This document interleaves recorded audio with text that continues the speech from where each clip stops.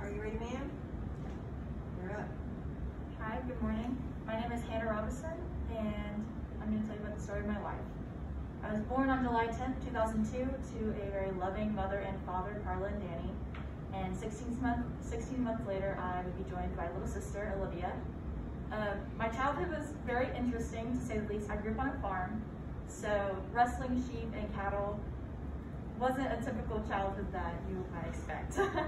It was really fun though, I really loved it, and it really taught me skills that I learned to use in everyday life now. In middle school, I did choir. I wanted to be a Broadway star really bad. I wanted to make it big and just blow everyone away and be in the musical Wicked. That was my favorite.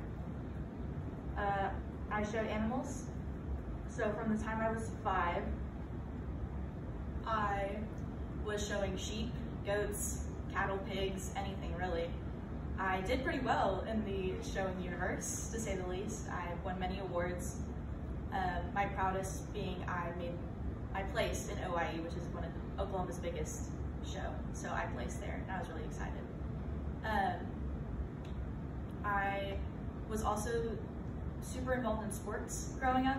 So I've done everything from basketball to softball, but I wasn't very good. I'm not very athletic, so that's unfortunate.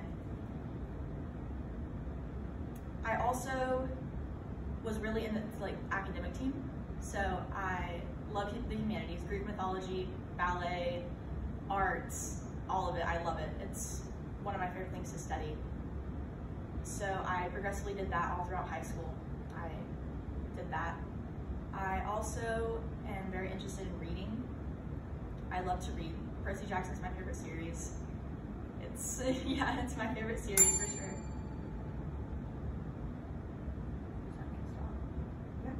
Oh, okay.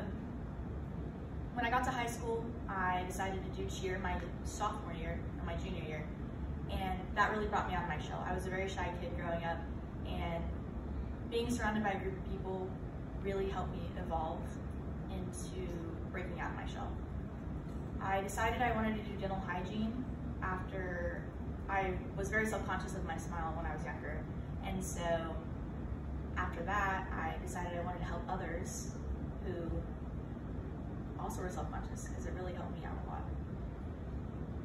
I stopped showing my junior year of high school. I was burnt out, couldn't do it anymore. So I focused on cheer and my studies. And high school was a really great experience for me. I really enjoyed it. It's worth it. It really was. I'm super excited to start college now. My mom works here, so very excited to see her more often. And I just am excited to be in speech with y'all.